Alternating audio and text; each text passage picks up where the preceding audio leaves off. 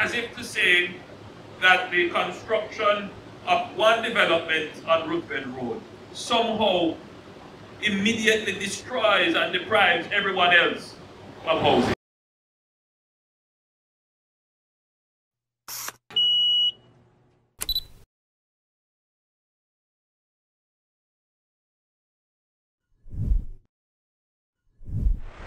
And it is designed as an entity to promote housing development and the development of communities. Now, this is done by taking contributors' funds and funds from employers. And it is those contributions that are held in trust. And this trust fund is designed to serve contributors.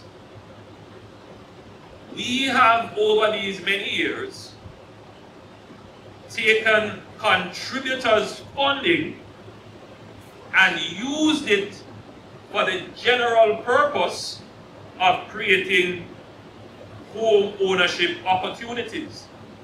So we have taken contributors' funding and we have used it in social housing, meaning we have used contributors' funding to support housing for persons who have not contributed to the NHT. As far as I'm concerned, there's nothing wrong with that, if it does not deprive contributors of the opportunity for housing, because then that wouldn't be fair. Already, there is the question of fairness. Persons have contributed to the funds over these years and have not been able to get a benefit. So what have we done since taking office in 2016 to ensure that the NHT is aligned to contributors' interests and at the same time address the growing and wide need of persons who are not contributors? They don't have an income, they're not employed, they are really poor. But our belief as a society, our social ethos, is that shelter is an entitlement for Jamaicans. We should give a guarantee to our citizens for this. So what have we done? Well, the first thing we have said to the NHT, build house. Use your resources that have been piling up year on year on year, that people start to salivate on it. To say the NHT has this massive reserve, which is not true. But it would appear so because you're not converting those reserves into houses at a fast enough rate. And we have hived off some of that into other activities. I don't want to go into too much, but you will remember, because if I raise it, you're going to hear the contention again. I see O'Neill smiling. But for context, we have put some into education, and we have put some into the fiscal sustainability program. For those of you who understand that coded terminology, I won't go any further with it.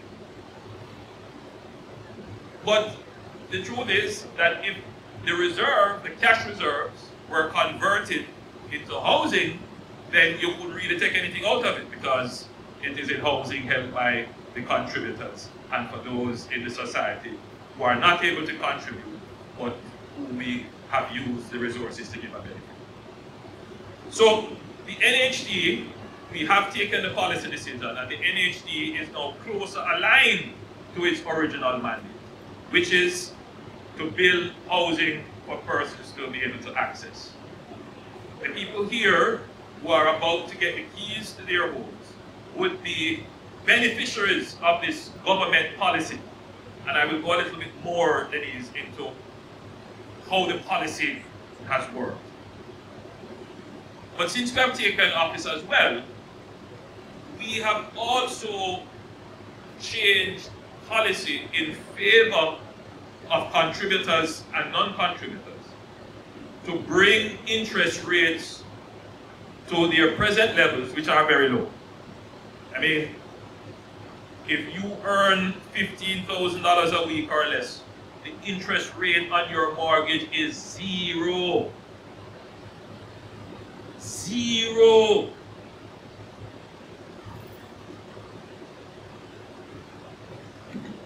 You can get a grant from the NHT of up to 2.5 million.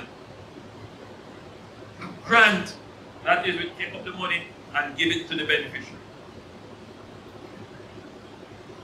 So it kind of rubs me the wrong way as well when I hear the blanket criticisms without context of what the NHT is doing.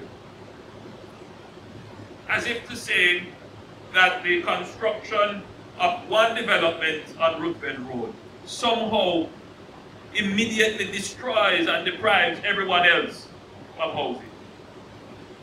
Without context. As if to say the people who will benefit from RUTHVEN Road are not contributors as well. That is the mandate of the NHT, is to build housing for contributors.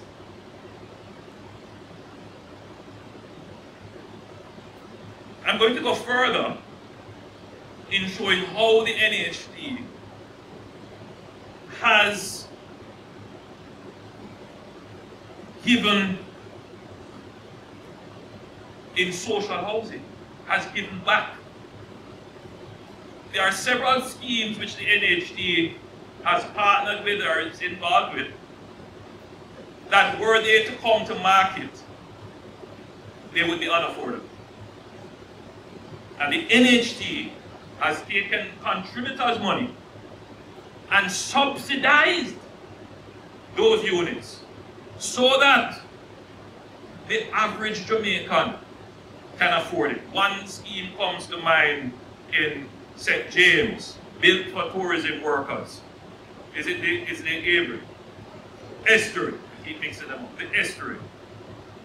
Over $1 billion of NHT funds were used to subsidize that development so that workers in the tourism sector could afford those houses. And there are several, and leave it to the NHT to explain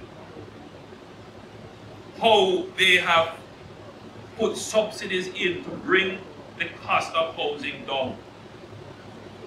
And that was $1.02 billion subsidizing 1,500 housing solutions to ensure the price stayed down. We did the same for Money Musk and Sevens in Clarendon, where we spent over $326 million subsidizing, bringing down the cost. And that is part of our, what we consider our social housing, social justice duty under the NHT.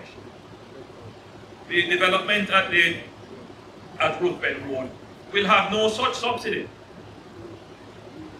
The persons who are likely to benefit from those housing developments will pay close to market cost, if not market cost.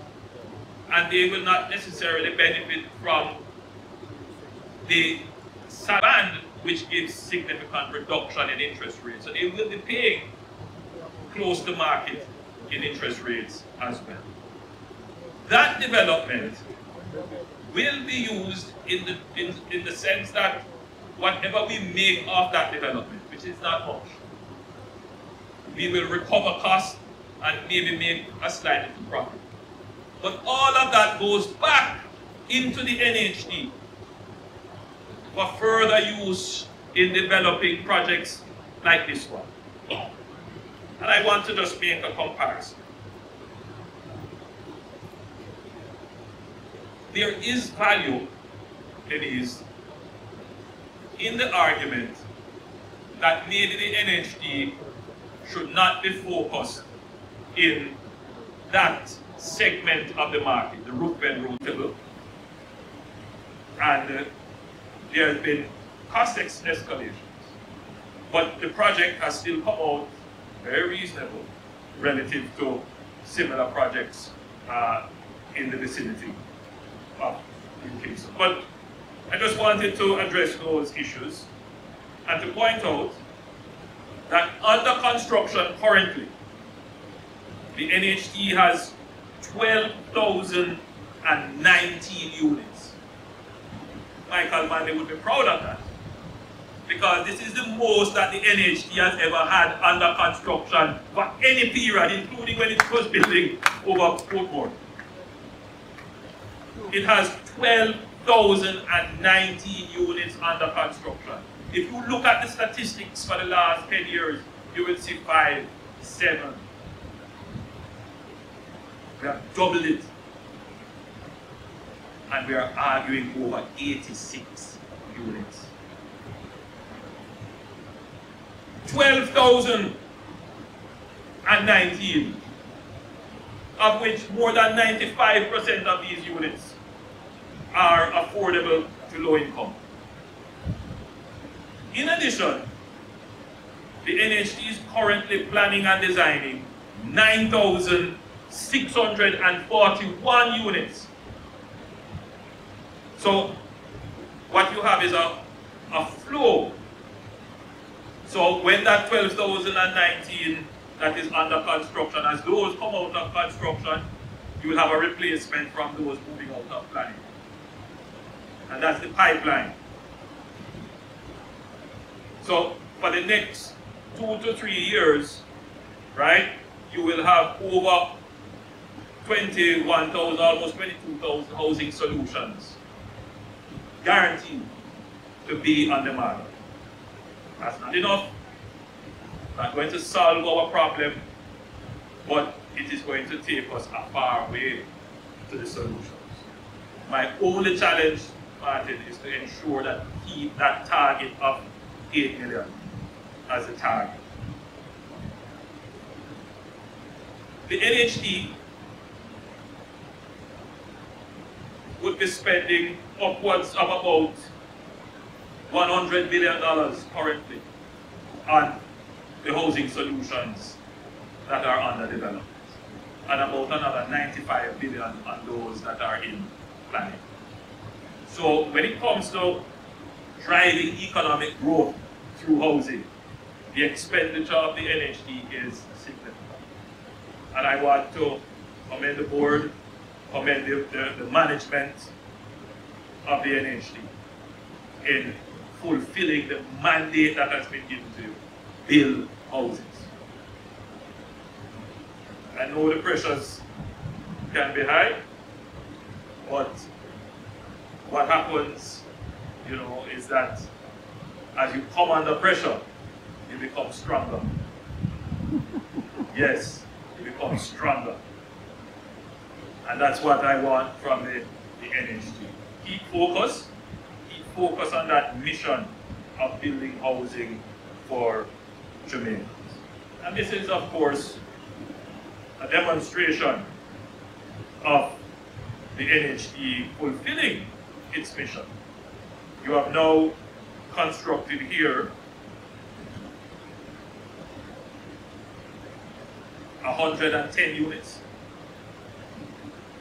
2-bedroom, 2-bedroom duplexes.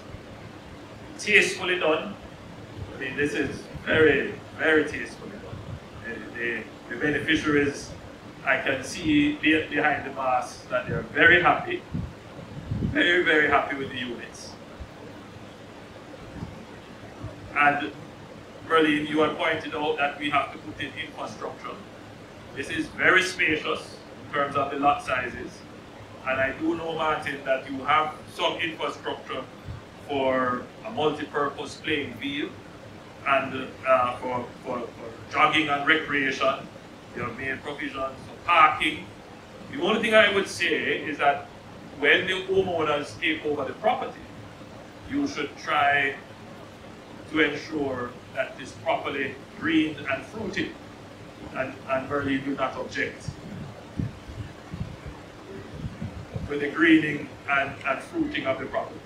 So get the grass in, plant a whole lot of trees, and you will find that that will be very, very helpful. You are close to the highway, and the trees can act as a sound barrier and as a dust barrier as well.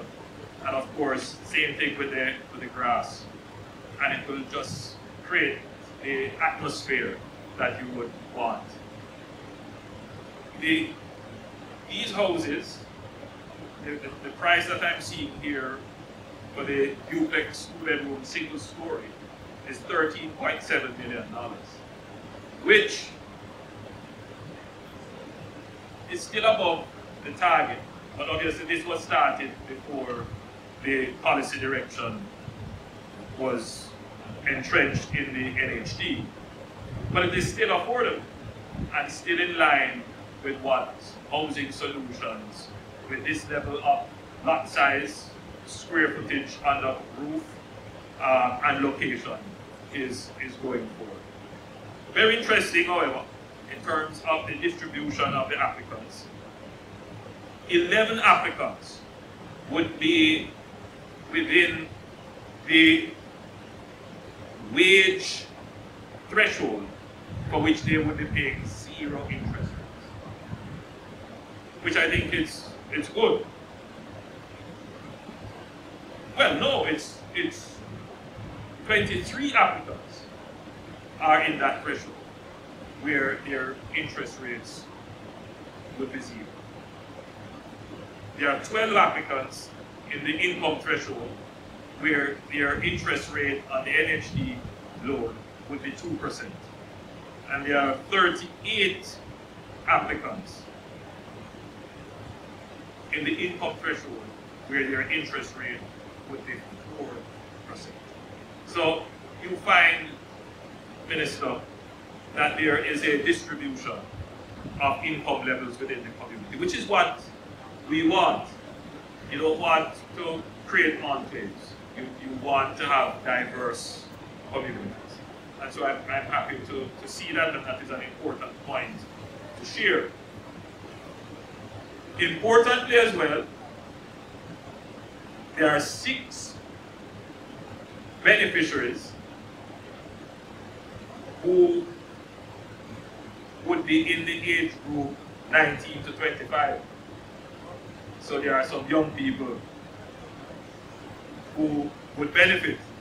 Minister Charles and myself would not be in that category anymore, maybe 2 or 3 years ago. But actually, there, in the 19 to 25, I'm seeing 6, and in the 26 to 35, there are 12. So again, another element of diversity. Young people are getting an opportunity. What is not often said is that the NHT upfront reserves housing in its housing schemes under special orders to ensure that public sector workers and the disabled get preferential access to housing. In this housing development, 26 such units were reserved. Again, in ensuring diversity in access to housing. So I put you through this torturous journey of a presentation to make the point that not everything that you hear gossip, and that not all the conversations that are carried are conversations that are based in facts or have the full context. And it is my duty, obviously, to always be ensuring that the public is properly informed and that the context is clear. The NHT is fulfilling its mandate. Even so, we're going to be reviewing, well, we have reviewed to ensure that it is fully aligned. There are some changes to be made, particularly in terms of how the NHT uses its resources for social housing programs. We have to make sure that we are not in any way creating a disadvantage for contributors. And at the same time, ensuring that the agencies that are created for that, social housing programs, the Ministry of Housing and the HHA, that they are adequately funded to do that. So maybe the NHT doesn't need to be in the market directly, it could pass the funding on, which it does now, but we could probably make that more streamlined. The second thing that we have to look at is whether or not the NHT should continue to have any footprint whatsoever in the higher income category, which would mean young professionals would probably be at a disadvantage there. But we will have to look at it based upon, you know, as we say, we're a democracy, we pay attention to what the public is saying. So again, we will have to examine that margin to see whether or not we should be in that category. I don't believe we'll be able to look at interest rates just yet. We have to take a second look at how the portfolio is used and how the portfolio can be leveraged to get more housing. So we are ensuring that the NHT is relevant. We are ensuring that Michael Manley will be proud of the NHT. And it is my wish, as it was Michael Manley's wish, to see every Jamaican have an opportunity to decent shelter. Thank you, and God bless you.